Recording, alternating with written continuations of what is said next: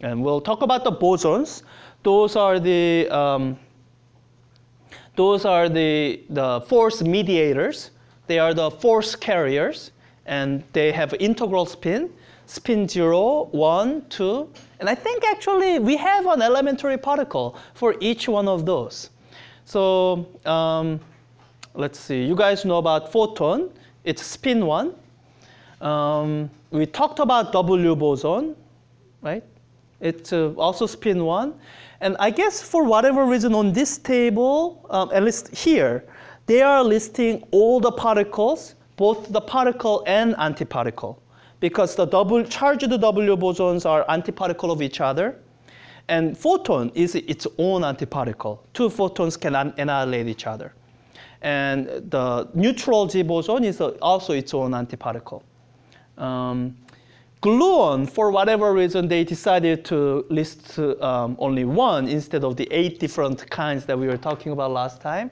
I don't know if they mentioned that, that there are supposed to be 8 different color charge. I guess not.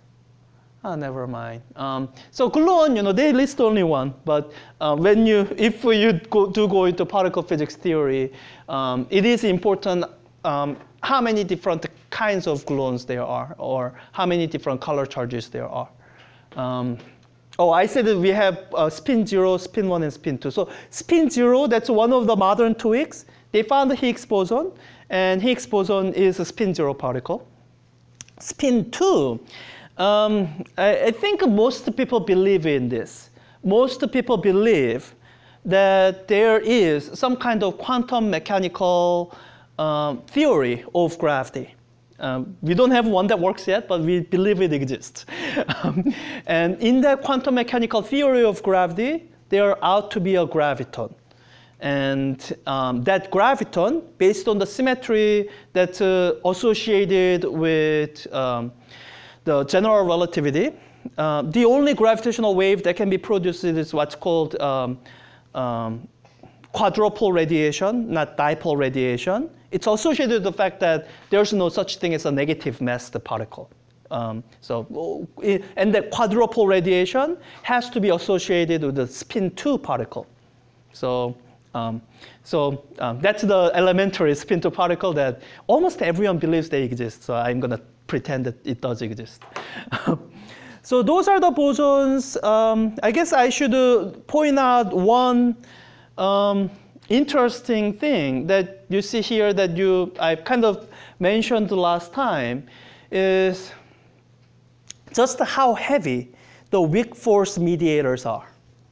Both the W and the Z boson, they are 80 GeV, 90 GeV, 90 times the mass of the proton.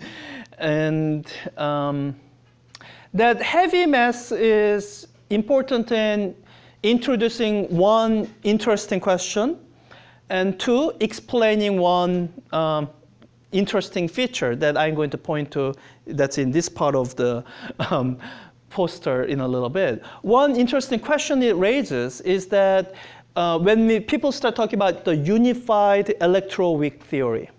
So this is what unified theory means. It's kind of saying that when you are grouping these particles together, you are saying that they are brothers and sisters. They are comparable to each other. And you can especially see that here with up and down quarks. They are comparable to each other. In fact, you have interactions that turns up quark into down quark. So they are in some sense interchangeable, like a spin up electron in a magnetic field is interchangeable with a spin down electron. There are processes that will turn one into the other, right? So if you're starting to say that these are siblings, it's like looking at one person who's 7 feet tall, another person who's 4 foot tall, and they tell you they are brother and sister. It's like, how can you be? Don't you guys have the same genes? Why is one person so much taller than the other one? So here the particle physics question is, why are these so much heavier than the other? And the explanation for that is in what's called the Higgs mechanism. And that's where Higgs boson comes from. It's something called spontaneous symmetry breaking.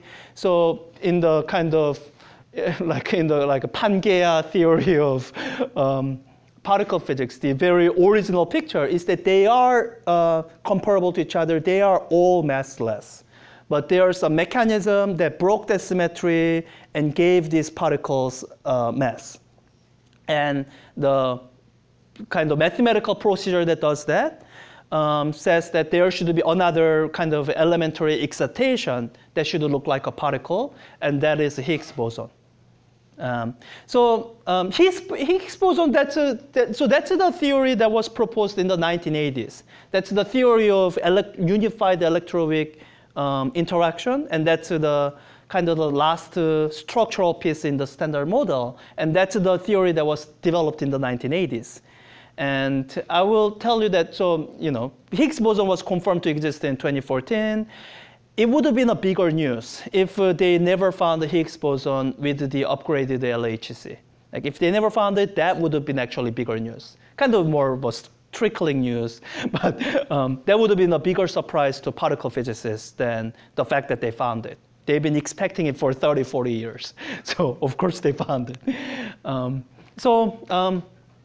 So that's one interesting question raised by the heavy mass of the W and the Z boson. And that question is now answered in the affirmative in the discovery of the Higgs boson. I'll show you in the updated thing.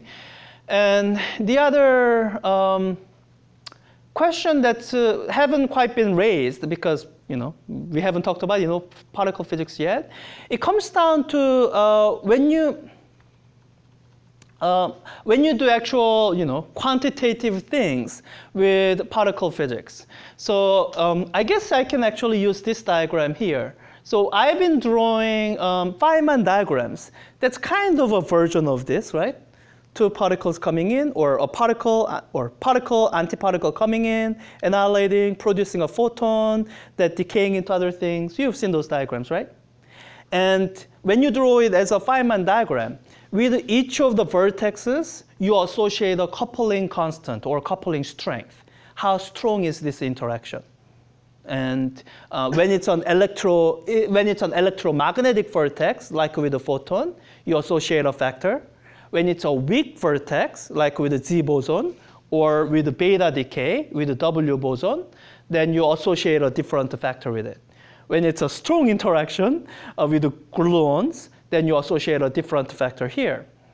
And so this is the calculation that's actually done by particle physics graduate students with the help of the Feynman diagram. That's what the tool, the Feynman diagram, is for. And when you look at that coupling constant, the fundamental coupling constant, let's say electromagnetic coupling constant, you just set that at 1. It's actually 1 over 137, but let's just set it at 1 for now. Then, the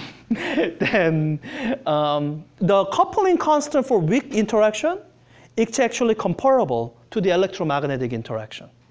It's not that very different. And in fact, it's this coupling constant that hints at the fact that electromagnetic interaction might be the same as the weak interaction, or that they are in the same family.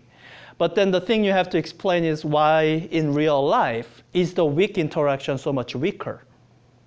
And that's explained by the heavier mass of the W boson and the Z boson. So the heavier mass does two things.